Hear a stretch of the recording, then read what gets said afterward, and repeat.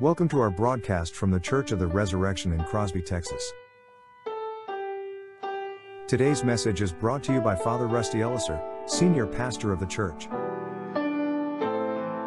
Before we begin, invite your family and friends to gather around the screen as we watch and hear the sermon from God's servant.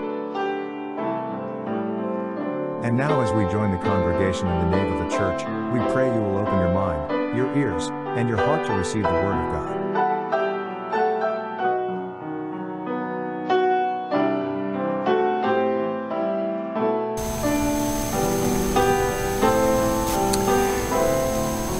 So we're doing something a little bit different last week and this week. Usually I would talk to you about the lessons from the day, and we'll get back to that on the next Sunday. But I ask you all to be here, to make a special effort to be here last Sunday and this Sunday. And look at you. You are here. Some others are not. And you will be able to scold them in the days to come. But they'll be watching this video, and so we welcome you that way. But last week we looked at the story that we tell as the church.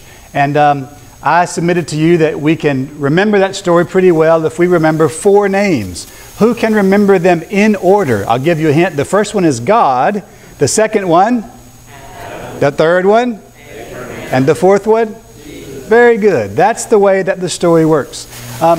And so this week I'd like for us, that's the story that we celebrate. This week we'll look at the life that we live together as the church. And as I said, we've done this probably every few years. Sometimes what I'm about to do this morning gets stretched out over 4 Sundays, but I'm going to try to do it all on one Sunday so that it will help us hopefully to remember it. And I think it will be helpful.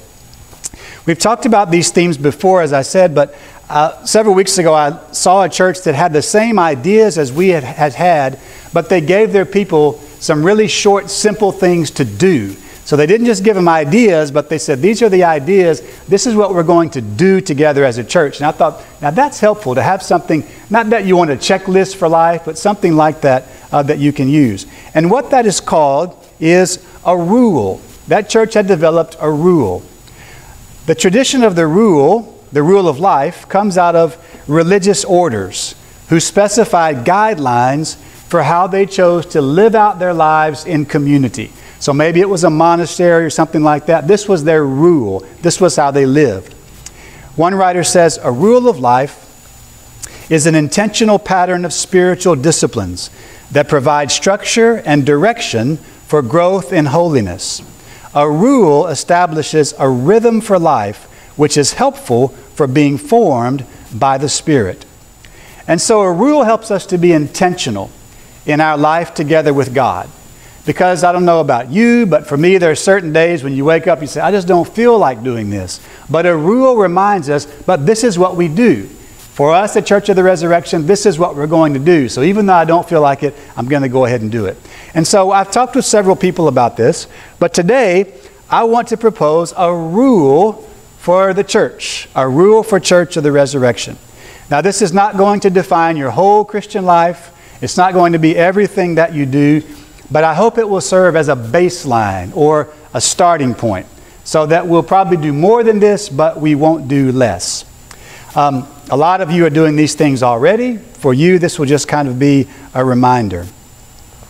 The older I get, the more I want to keep things simple and short. The more I want to try to get life boiled down to, some simple things to do. So these are the 4 things that I propose for us as a congregation. All right, here they are. Go to church, say your prayers, stay connected, and be ready to do good. All right, we're going to talk a little bit about those things. Maybe it will be helpful for you to repeat them. Go to church, say your prayers, stay connected, and be ready to do good. Okay, let's talk about each one of these. First of all, go to church. And of course, the big idea here is the idea of worship. The Bible describes us as a royal priesthood. I'm not the priest and you are just the people. We are together the priesthood of God. And a priesthood does what? They worship. They serve God. A holy nation and a royal priesthood. Now, I've heard countless times those who say, well, yeah, I'm a Christian, but I don't go to church. I'm not going to spend a long time talking about that. Why? Because you're all in church. You know, you don't yell at people for not being at church when they're here. But I would say that by definition, a Christian is a worshiper. There's no difference. And the place where you worship God almost always is the church. So I'm going to give you the short thing, go to church, and then under each of these there will be one thing to do, or under one of them there's two things to do. So what do you do? I propose that our rule is we go to church every Sunday. That you make a commitment to do that.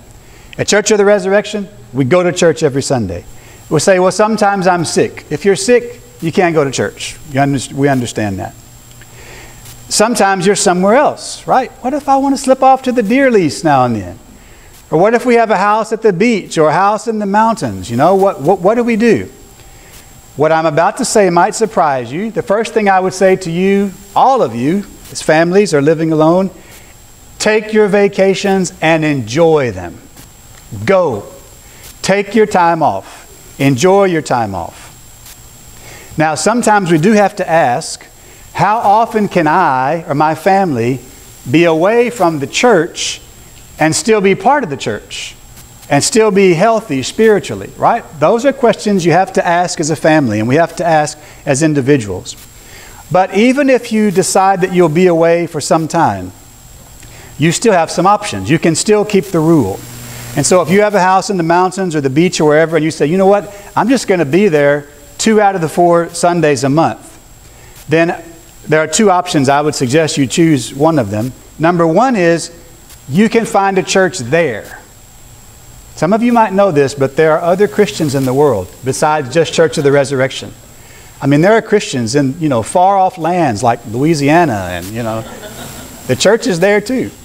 So if you're going to be somewhere for a long time, you just might need to look around and say, you know what, when we're here, this is where we're going to go to church. Or the other thing that you can always do, you have a prayer book. You can go wherever you are. If you're at the deer lease or wherever, you can open up your book and say morning prayer as a family, or say evening prayer as a family. Make the commitment, I encourage you to, that you will go to church every Sunday, whatever, even if you can't get to the church. Now, if this was a whole sermon under worship, we would talk about other things we do as worshipers, like live a holy life, tithe. If you want to, come to morning prayer at the church or evening prayer when we have it. Attend church on other holy days. But go to church. Go to church every Sunday. That's number 1. The second one is, see how fast that was? We'll be done in no time. The second thing is, say your prayers. Now here we're looking at the idea, the big word of formation. And we could have really put this one first. And a lot of these things overlap, and that's fine to have them overlap. But God has redeemed us in Christ. He is in the process of renewing us by His Spirit, of forming us into the image of His Son. Now when we say that, that doesn't mean that God is making you into a first century Jewish Messiah, like Jesus was, right? That was who Jesus was. That's not who you are. God is renewing you into the person He created you to be. The person you really are in Christ. And this is good for me and all of us to be reminded of. God is not trying to make you into the next Billy Graham. God is not trying to make you into the next Mother Teresa. God is transforming you into you. Like the little sign that said, be yourself. Everybody else is already taken. Right? Now sin gets us so confused, so tangled up, we have so many layers of junk and bad thinking and all the rest. The result is we don't even know who we are. We don't. But God does. And God will chip away the junk, help us to lay aside those bad layers. Sometimes He will burn away the dross and bring us back down into ourselves to be the people that we are called to be in Christ. He will help you become the real you that you were made to be. Okay, so there's a little bit of talk. So what do you do? Okay? Say your prayers. At the very least, you're going to say the office every day. Now, most of you know what the word office means for us. Office comes from the Latin word for duty or service. So as Anglicans and other traditional Christians, we talk about the daily office. And the daily office involves the services of morning prayer and evening prayer. Maybe some others, but those.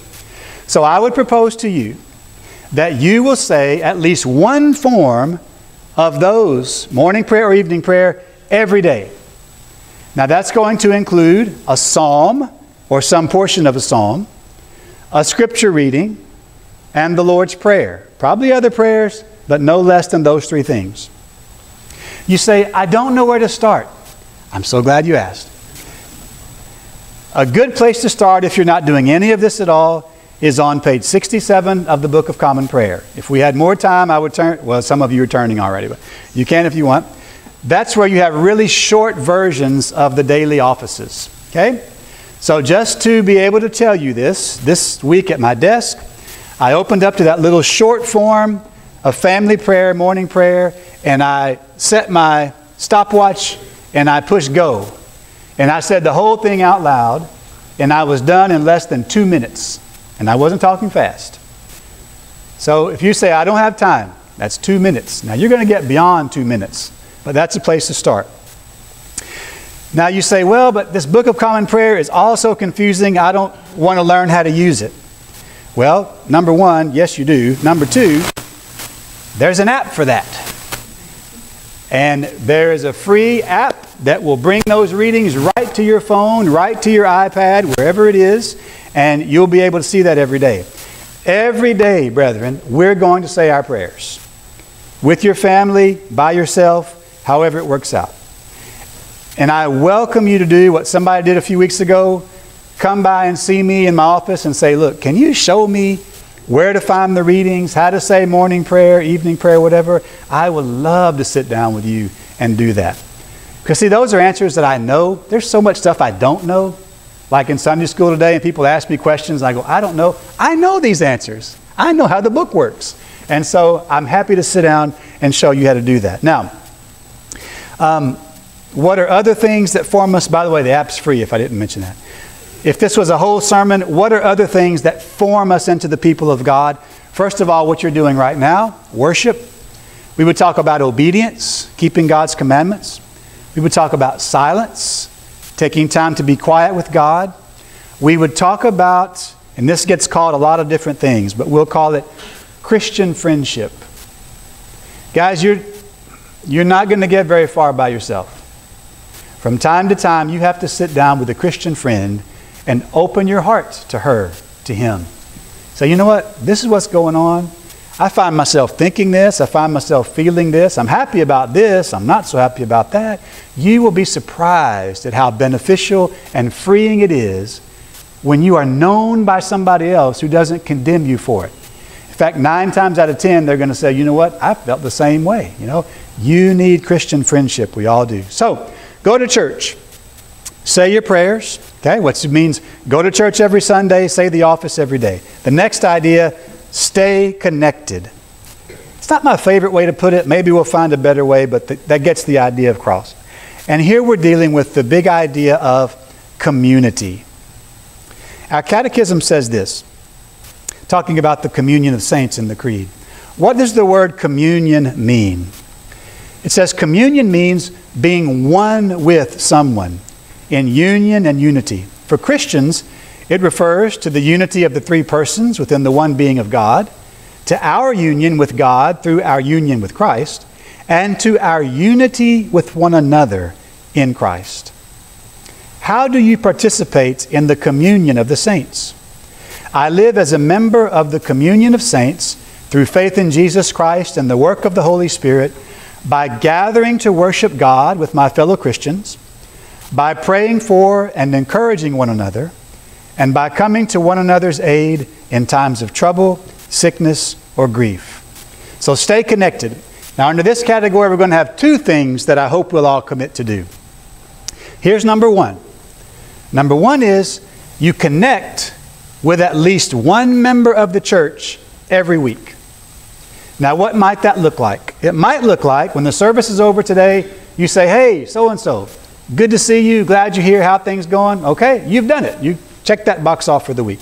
Hopefully not, but that's at least one thing. What else might it look like? During the week, you get together for coffee, or you text somebody, or call somebody, hey, just checking in, see how things are going, right? You're staying connected. And if you're staying connected, that keeps us from going, man, it's been 3 months and I haven't talked to anybody at the church. Nobody's calling me. Well, it's going to be your job to call. And if we're all initiating, then we'll all learn to stay connected. So that's the first thing we're going to do, I hope. The second thing that we're going to do to be connected with the church is to be connected and involved by serving some role in the life of the church. The scriptures describe the church as a body. In our bodies, we have fingers, eyes, ears. All the parts or members of our body contribute to the whole body. And that's what we're called to do as the body of Christ. Now, I wanted to have it for you this morning, but I didn't get it done. But in the weeks to come, I want to put out a list of every service opportunity we can think of at Church of the Resurrection, so that you can just choose them to your heart's content. There are things like the altar guild, the vestry, children's church, acolytes, making sure there's toilet paper in the bathroom, taking meals when somebody's sick, doing maintenance on the building, playground, whatever. Right? There are a ton of opportunities. Listen, you need the church, and the church needs you. The church needs you. You have gifts. You can do things that everybody else cannot do. Go to church, say your prayers, stay connected. The final one, be ready to do good. And here we're dealing with the big idea of mission. Right? So we're a priesthood, we worship. We're members of the body, we serve. And we are ambassadors of the King. And God sends us out into the world. So what do you do? Now this is the least specific one, but I think this little phrase from St. Paul to Titus is helpful, where he says, remind the people to be ready to do good. In a few weeks we're going to start using the other communion service in the prayer book. And in that service, the post-communion prayer says this: we pray that God will assist us with His grace, that we may do all the good works that He has prepared for us to walk in. There are good works out there this week that God has waiting for you. They're prepared for you to do them. We want to go out into the world and be ready to do good. You say, what's that going to look like? I don't know. None of us knows this week what that's going to look like. It could take hundreds of different expressions. What might it look like? It might look like this. You take time to listen to somebody. Or some kind of works of mercy and kindness. Right? You're at the grocery store, the person in front of you is checking out, and there's about 5 items left, and the checker keeps going, and the guy says, no, just stop. What do you mean? I can't pay for those. And you say, what? Go ahead, I'll pay for them. I can pay for the rest of those things, yeah. You need that beer. No, whatever it is. You help change a flat tire. You see the opportunity and you do it. It might take the form of justice. You stand up for somebody who's being bullied or being oppressed. You pray for your friend or neighbor or family member who doesn't worship God. You tell other people about Jesus and the kingdom of God. They say, why do you put that last on the list? That should be first on the list, right? Well, it in some ways should be first on the list, but usually you don't get to do that until you've done all the other stuff. You don't get to talk to anybody until you've proven to them that you will listen to them. Right? They don't want to hear about your God and His goodness until you've shown them His goodness, however you choose to do that. Okay, so that's it. That's simple. But I think if we will do these things, it'll help us immensely as a church and as Christians. Go to church, say your prayers, stay connected, be ready to do good. I thought about asking you to make a commitment this morning, but I want to give you a few weeks to think about it. She's not in here. There's a certain lady of the church that I talked to this morning that I've been discussing these things with. And she says, yeah, I think it sounds good. I said, are you going to do it? She goes, well, I'm good for about 4 out of 5. I'm not sure about praying every day, but I'm working on that lady. I'm going to try to remind you of these things every Sunday at the end of the service. I'm not going to say go to church, because why? You're already at church. But as you go out, I'll try to remind you to say your prayer, stay connected, and be ready to do good. Probably sometime soon we'll have a nifty little card worked up that you'll be able to take home. I don't know who might help me with that, Viv. But even besides just cards, now this is something that some of you can do. I'm not gifted like this.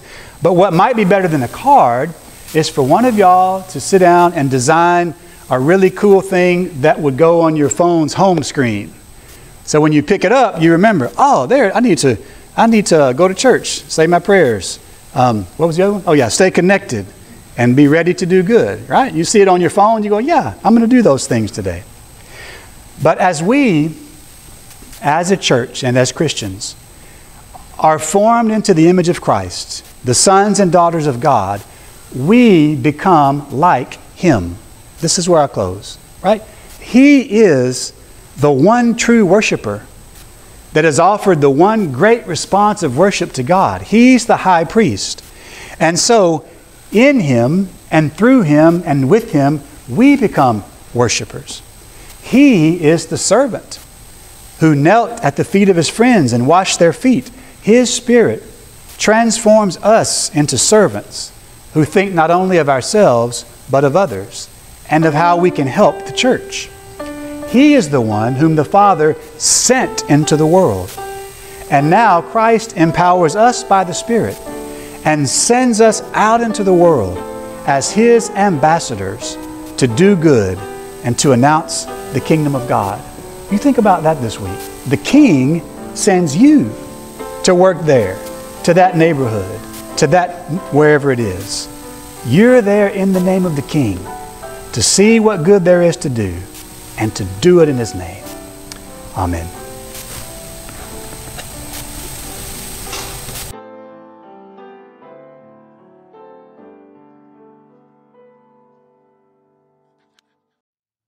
Thank you for watching the broadcast today.